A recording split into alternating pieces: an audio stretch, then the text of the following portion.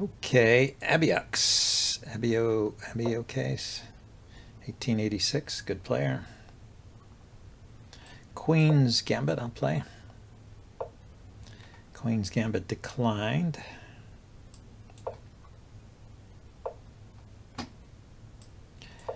Well, let's see if he goes for the semi-Slav. No, he develops the bishop. Okay, I'll just play a quiet line then.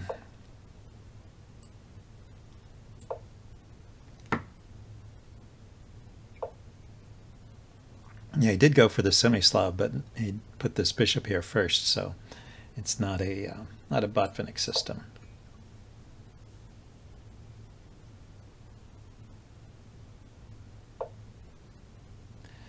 Now, I often want to defend this pawn so I can take back with a pawn. But let's defend the knight first, because when you push this pawn, it becomes undefended. He can bring the bishop out with a tempo. I've had trouble with that before. Maybe I could have waited for that. Okay, now I'll defend.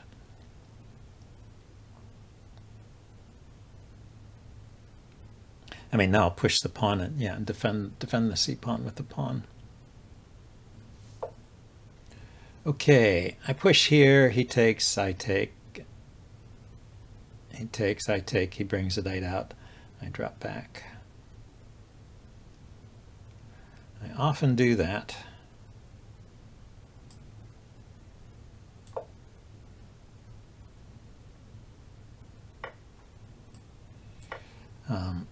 Not entirely sure if it's good for me, because he does get to push my bishop around.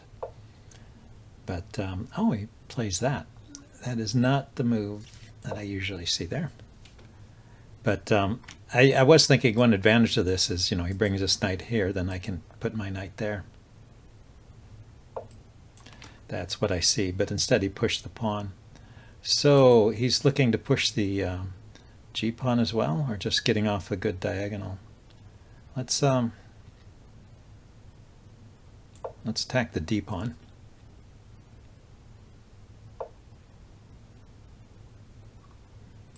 Let's keep attacking it. Okay, he is threatening to play here with the mate threat. I can push this pawn here.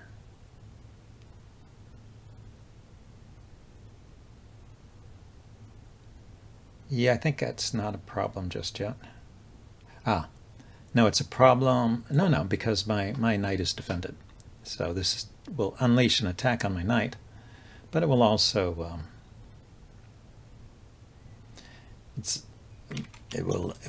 a knight here will be like a double threat, because it will launch a discovered attack there. Ah, so he decides it's better to give that up. I'll take this pawn. He can have my edge pawn.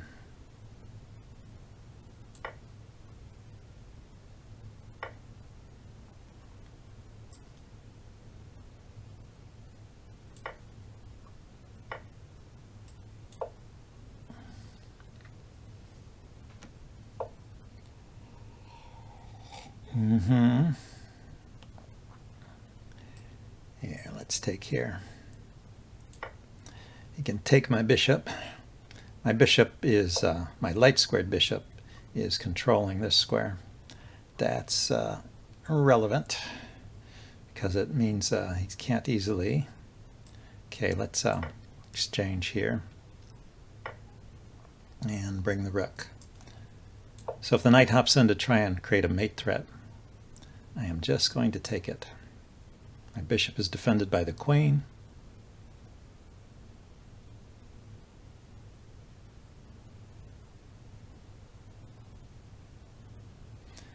And I am maybe threatening to exchange. He decides to exchange first. Okay.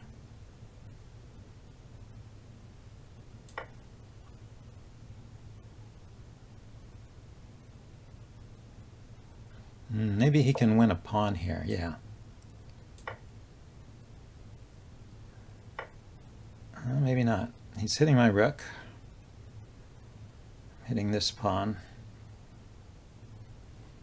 threatening to come here.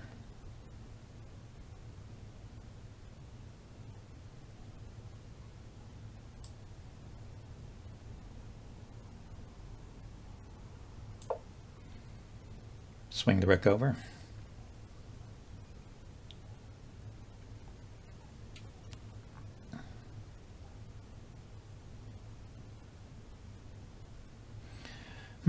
Actually, I had an extra pawn. He decided, and he could have taken this pawn, and this threat, he could push that pawn after I play the move, I guess.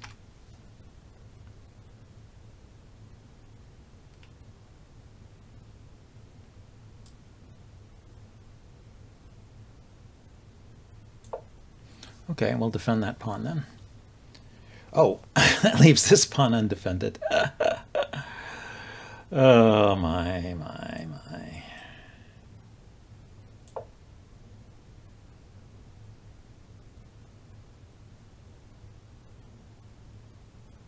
I didn't want to put my queen here because of the pin on this square. There was a bishop, knight there, and queen there would have been a possible pin. So I put my queen over there, but I left this pawn undefended. Bad, bad, bad. Okay. So I put my rook here and just... it doesn't really dissolve everything because... well, if he starts checking, I guess that's a perpetual. If I put my rook here, he takes, I take. Maybe I go for a check. If he grabs a pawn over here, for example. Or he could start with the perpetual checks here.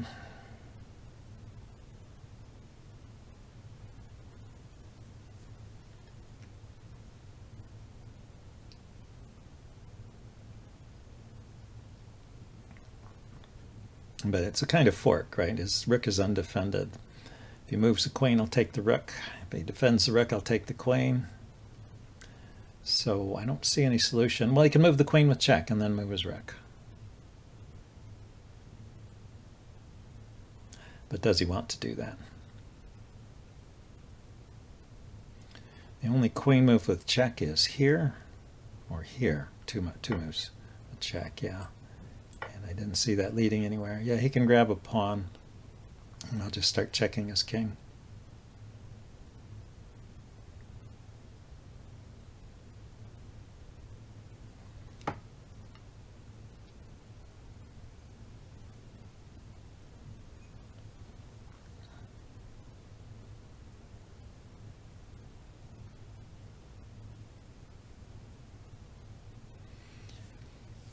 Yeah, well, he played a good game, and I made some mistakes. So if I can get out of this with a draw, that's doing okay. So he goes for the endgame. That is an interesting choice. Okay, let's get my king up there. He's got an outside passed pawn, so maybe he's justified.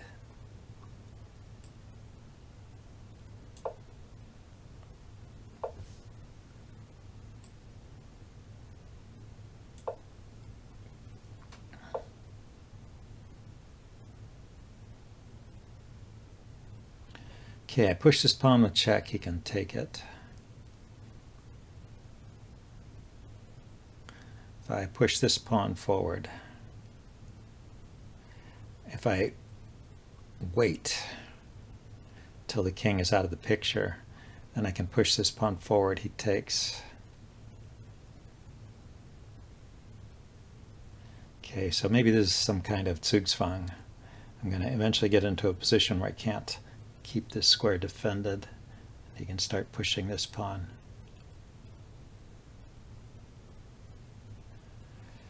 Let's see, so I'll just play a small move.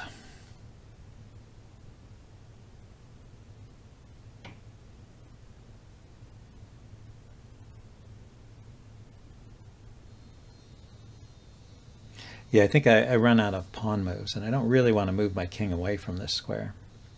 But I have nowhere to go to. These two pawns control my forward progress. So I have to go back to one of those squares. Probably here, but then his king can come forward. That's pretty good for him. Okay, let's lock it up.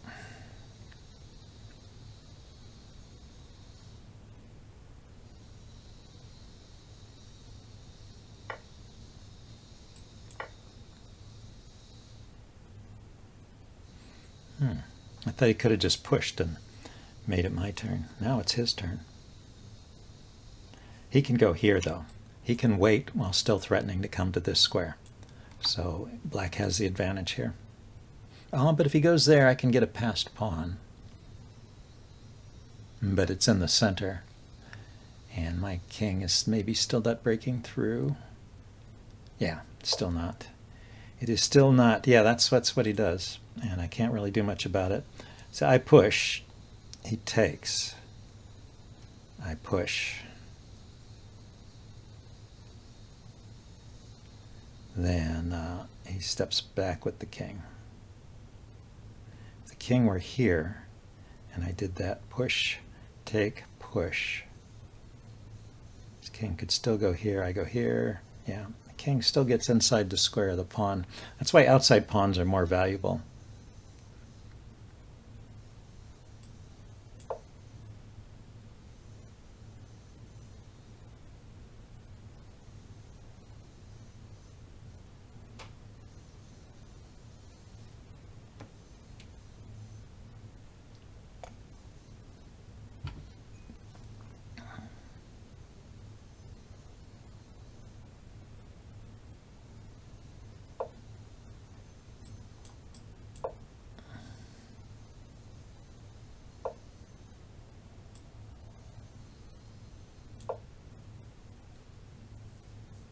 So I'm going to try and hold the line here.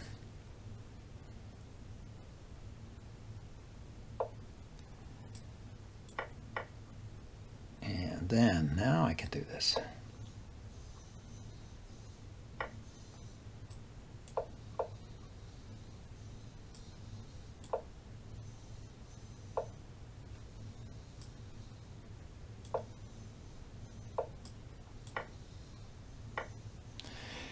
Oh yeah, so he got a passed pawn, and I can't stop it. No tricks. So, well, good in-game. That shows some nice in-game technique there. Let's see if we can get a rapid game.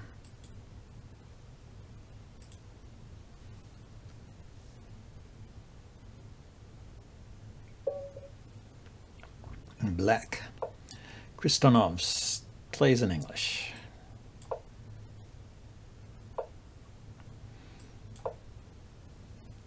Going to do my usual system against the English with the early d5.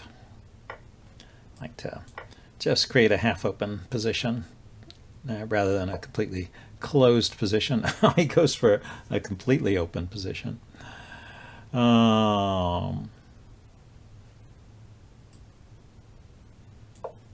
Sure. Does he want to give me an isolated pawn here?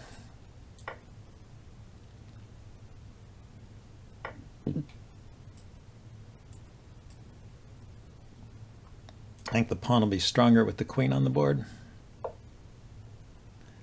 And it looks like, yeah, he's going to do this typical play against the isolated queen's pawn. And I need to develop my pieces quickly.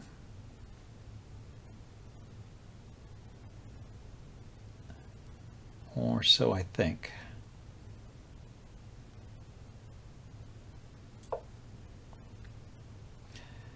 Maybe knight here, rook here, and push the pawn. That could be something.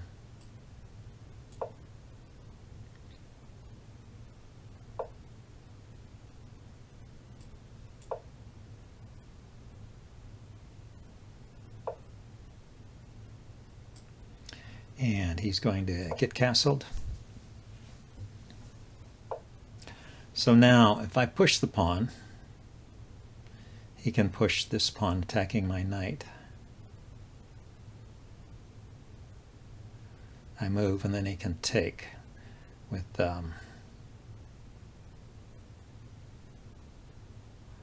all that force behind it.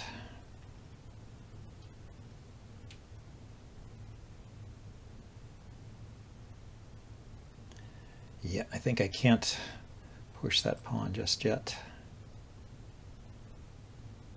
So we will hold it here with the queen. I'm going to bring the rook over.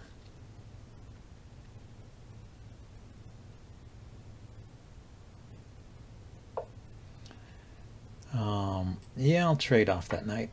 It's an annoying piece. And then defend here. Defensor the pawn. That's a point of lifting the queen up, so I could easily bring another defender in here. And I want to put the knight over here. Hits his bishop, and it's out of the way of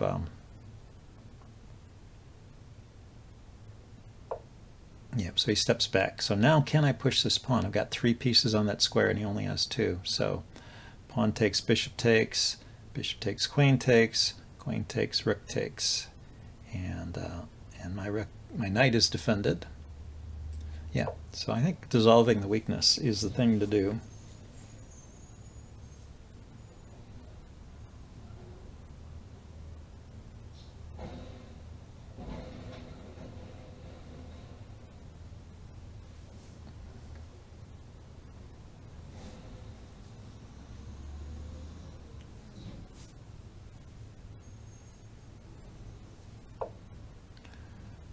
So he attacks a rook.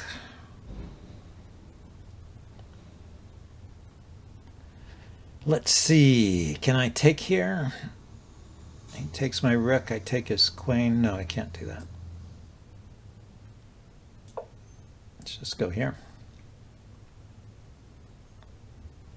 I want to keep my knight defended because now after the exchange this will be under attack.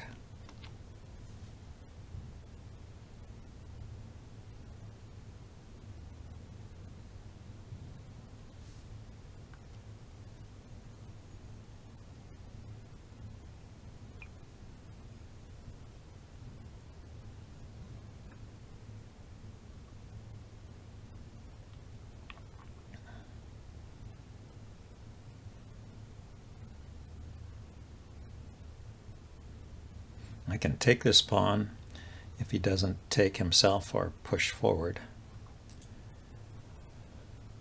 There is a back rank weakness here I should be aware of. And white has the bishop pair, so white has some pull even after the exchange. And he's finally started to use some time. It was a rapid game. We both played a little too fast, I think.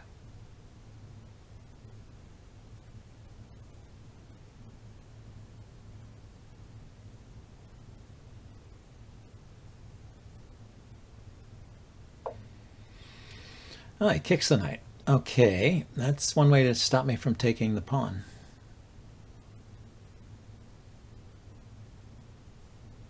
And maybe exploit my back rank weakness, huh? But the knight was not essential to defense of this pawn here.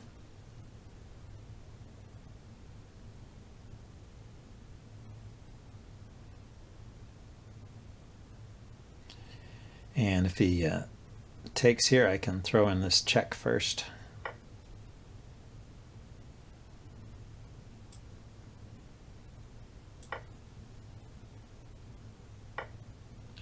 Now I can take whichever pawn I choose. Knight takes here, queen takes here, or bishop takes here.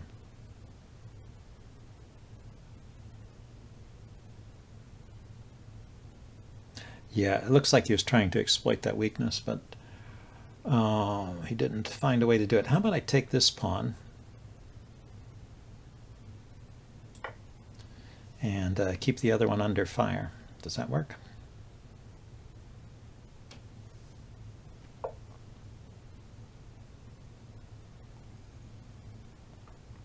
Seems it does. So he pauses to defend.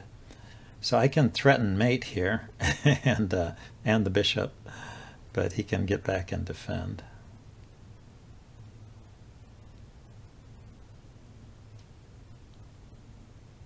Is there a better way to do it? I could threaten mate here, and if he simply defends, I can take this one with check.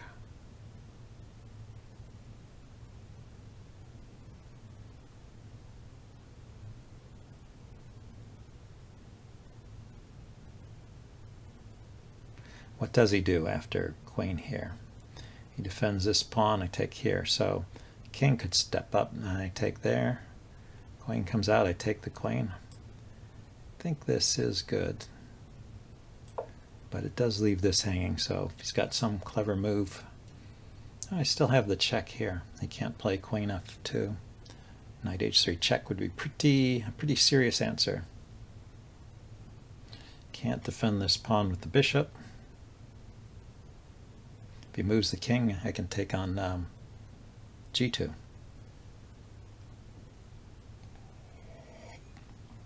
Anyway, yeah, queen here fork was a pretty interesting idea. It's easy to go for that in a blitz game, but when you've got time to think about it, you realize he can retreat the bishop and defend at the same time. Kristanov's now he's really thinking.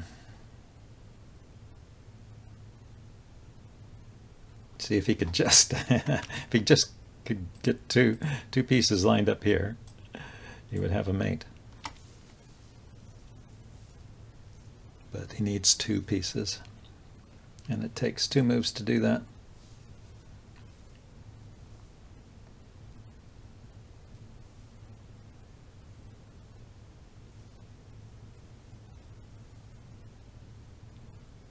I don't know, maybe he could start lining up, but well, there's not too many squares the queen can go to, are there?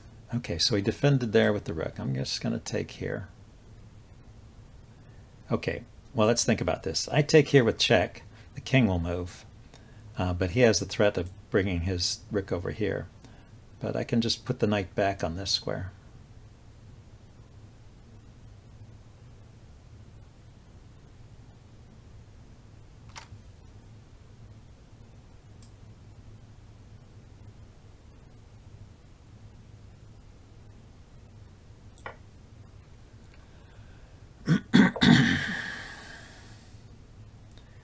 Now, putting the knight on this square would be interesting, but not working, huh?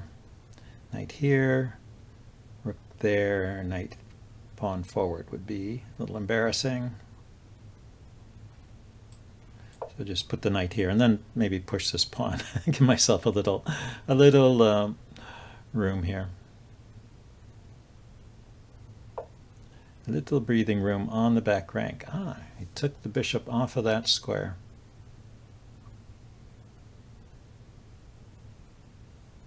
Looking at this square. So the queen could come in.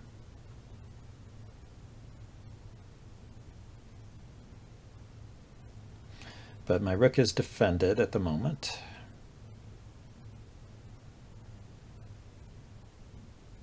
Okay, he was saving the bishop from the check. So I do have this check here or here. Check here.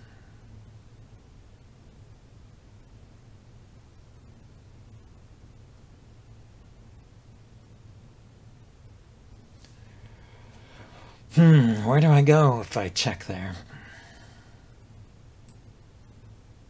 Let's just make room, see what he does. What's the plan here?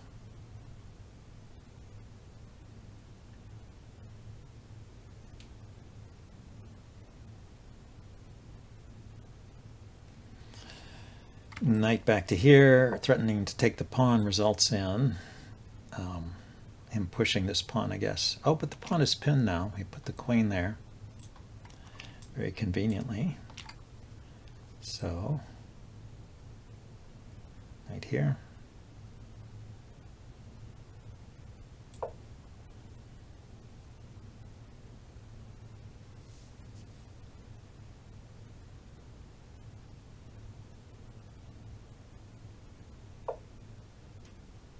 So he unpinned, but now I can take, right? Knight takes. If he puts the queen here, I'll take his queen. If he puts the bishop here, I'll take his queen. So knight takes, bishop takes, bishop takes. Then he puts the bishop here. I'll just move my queen over here.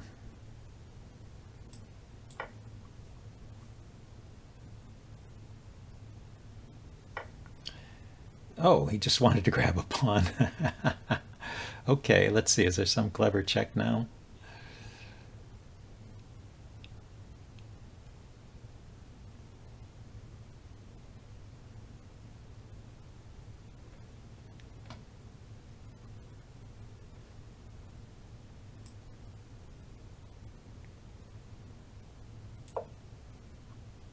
He is coordinating on this square, so I have to be aware of that.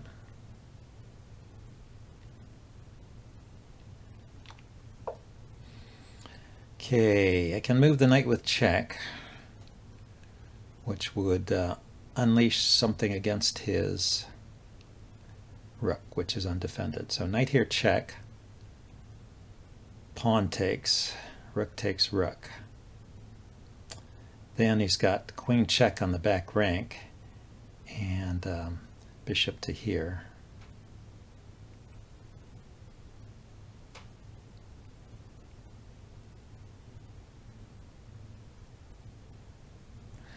Knight check here.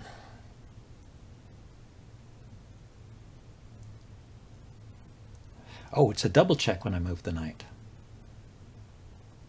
because of the bishop. So knight check here or here. He has to move his king.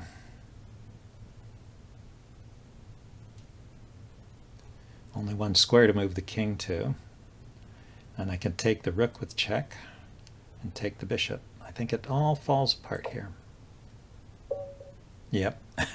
Okay, he could calculate that too, and he didn't play it out. Let's play it out. That's just too good to pass up. Okay, it's a double check, so the king has to move. And these squares are guarded, and this square is guarded by the bishop. So the only move is king here, after which I can take the rook with check. And now these squares are guarded. This is guarded. He actually has to come here. I even wonder if there's a mate, but I think it's good enough just to